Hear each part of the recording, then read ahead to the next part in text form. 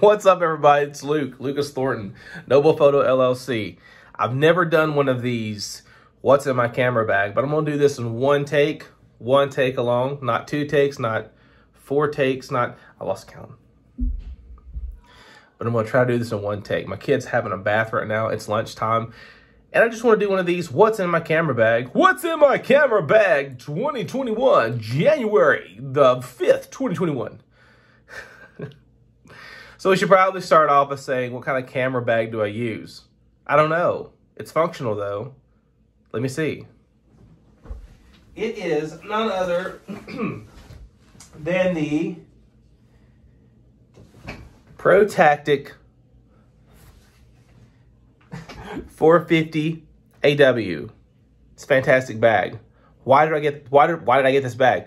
I got this bag simply because a YouTuber by the name of Peter McKinnon recommended it, and a lot of things that he recommends pretty much falls in line with what I like. So if he says something's good, probably gonna like it. So I actually got the bag and realized it holds a 1DX Mark II perfectly. And I like to shoot with cameras with a grip because I don't like the way a camera without a grip feels. So cameras with grips fits perfectly in the bag. Let me show you. So this is a ProTactic 450 AW. It's a huge bag, it's a big bag, it's a real heavy bag. What's in my camera bag? So first of all, one of the most important things that I do is I carry a ton of batteries. This is a battery holder that I got from eBay, and it holds the LPN E16 thing. I think that's the name of the hold on a second. LPE6. And actually, the LPE6N is the one that goes with the R5, and the R6 comes with those cameras, and it holds charge. It's a smarter battery. But I got a lot of these batteries that I keep in here, and some are on the charger right now, yada, yada, yada. I should probably put my phone number on there, but I have not. Had a friend gift me an extra charger, so I was like, okay, sure, no problem. So let's get to the meat of the matter. Okay, so about a year ago, I was shooting heavily with the 1DX Mark II from Canon. Love that camera, still love that camera. That camera is still in my camera bag. It's fast, it's fantastic. It has a shutter unlike any shutter I've ever heard before. It's crazy, you can't miss a shot, it's crazy. But it's a DSLR, which means you have a digital single lens reflex, which means there's a mirror in there that sends the light up through a prism to your eye, and it flicks. It's loud. You're at a wedding and you pull down on that thing. What in the world was that? What was that? You get what I'm saying? So I don't really shoot with it all that much, but it's kind of a backup camera now for the coup de grace, the Apex camera that I love so very much, which is the Canon R5. It has 46 megapixels. Shoots 8K, but I don't do video with this camera, so it's not really worthy of me having it, but I have it because I wanted a camera with 46 megapixels. For the longest time, I shot with the 1DX Mark II, which has got like 20 and a half or so megapixels, which does fantastic. Don't worry, it's great. But I wanted a higher megapixel, higher resolution camera, so I went with the R5. Went with the R5 because I just said it, 46 megapixels. So it's the new RF mount. So all of the EF glass that I had that I love still, decided to kind of slowly go into the whole RF range of lenses and stuff. But there was one focal length that I absolutely love more than any other length that I've ever shot with, and that's the 85. Okay, so I was sporting the 85 EF 1.2 version 2 for the longest time. And I got to a place where I was just tired of it because of chromatic aberration. It was a little slow focusing, so I let that thing go. Sold it through Facebook Marketplace for, I think, $750. Proud, the guy got it, he loves it. Be merry. And in the meantime, I purchased, it's actually up on my shelf. I can't get it, I'm held down by this bag. I purchased the, shoot, if we're doing a camera review, we might as well do it all up right? Hold on a second. Oh gosh, it's so hard to get up. Purchased the, you're still watching, wow, you must be interested in this stuff. I had purchased the, right after, the 85 1.4, which is a great lens. this lens beats the 1.2 version to like Thor's hammer. It doesn't even compare. It's crazy. It's so much better. It's got image stabilization, so you can put it on a C200. You can put it on any camera and it stabilizes. It's so good. It's so great. It makes your life easier. Okay, so there's that lens. But then I got really crazy one night. Oh, yes, go. I got really crazy one night. I decided to pull the trigger on the 85. It's the 85 RF. I'm not gonna take it off the camera because I don't want to mess it. The 85 RF. Now let me tell you something. I don't use filters on the front of cameras at all. I never have, never will, because this camera lens is like around $3,000 for this lens. It's an expensive lens. Trust me, wow. But you know, I needed something a little bit more powerful or whatever. So I decided to go, got cat hair on the front of it. Freaking cat. Hold on. I'll get that later. But anyways, decided to go with the 85 1.2. And this lens honestly stays on the front of my camera 99.9% of the time. If I have a good location, which I have a lot of space, I'm rocking this bad boy, period. And it's the RF mount lens, so I don't have to fool with any adapters or any of that stuff. So I go between that lens on wedding day to, of course, the lens everybody uses. Where you at? It's over here. I have two camera bags. One's my wife, one's mine. It's actually all my wife's.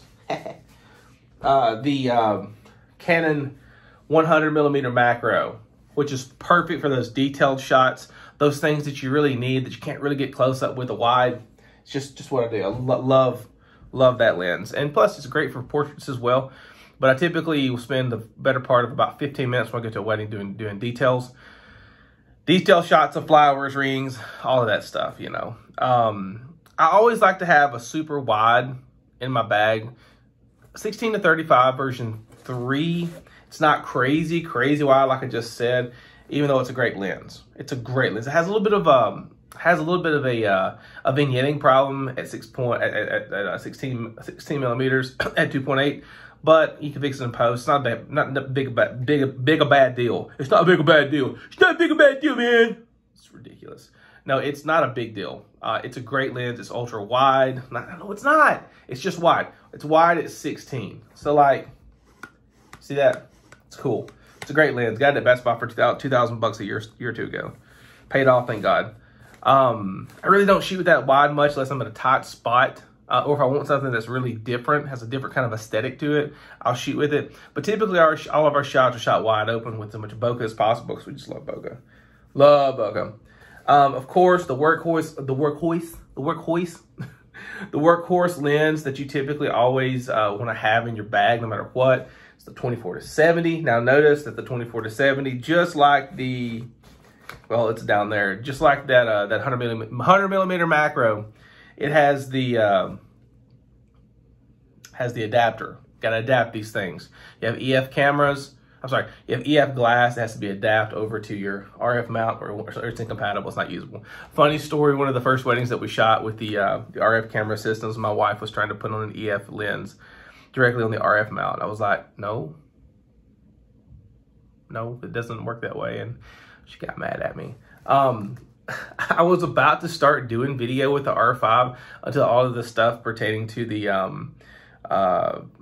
overheating stuff came out. So I had bought this, you know, it's the variable ND, but this is the clear ND, which costs $100. Ridiculous, I know. It's Canon, come on, man. And so I keep the variable ND in another bag because I don't ever use for video, and it cuts down on several stops if it's not turned all the way or something. You get what I'm saying.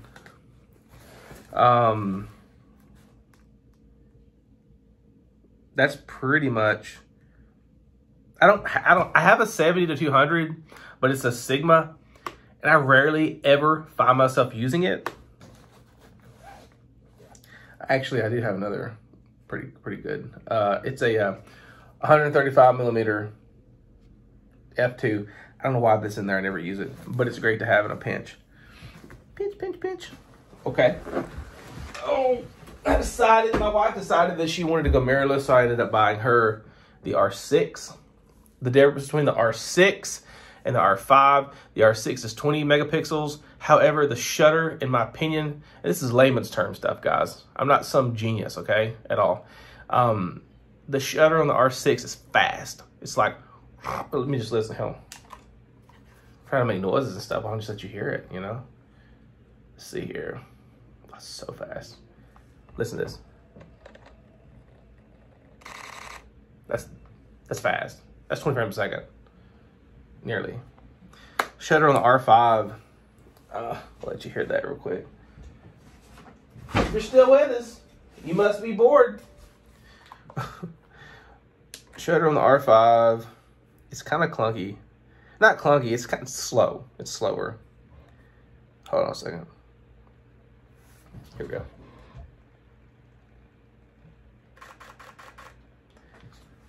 It's just not as fast. It's probably because of cards. I could probably change that up a little bit. Don't really care. I don't shoot that fast. But I would say if I had to do it all over again, I would still get the R5 and also the R6. I wouldn't just have one or the other. I'd have both.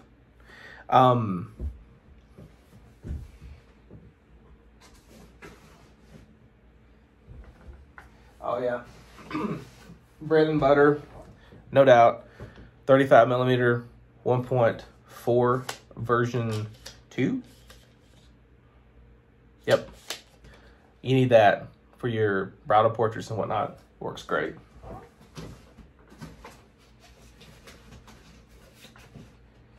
I've also got a 24. I don't get it out. I also got a 24 millimeter 1.4 version 2. Don't really shoot with that a lot unless I need just a different aesthetic. Everything's about the aesthetic. Everything's about what you need. Like I said earlier, 99.9% of the time I'm shooting with the R5 with the 85 millimeter 1.2. I shoot a lot of weddings a year. I shoot like 50, anywhere between 50 and 60 weddings a year. And to be completely clear with you guys, I have no time for anything else. Like anything artistic that I like to do, no, don't have time. I have a kid in the bathtub, splashing water everywhere. My wife has another job.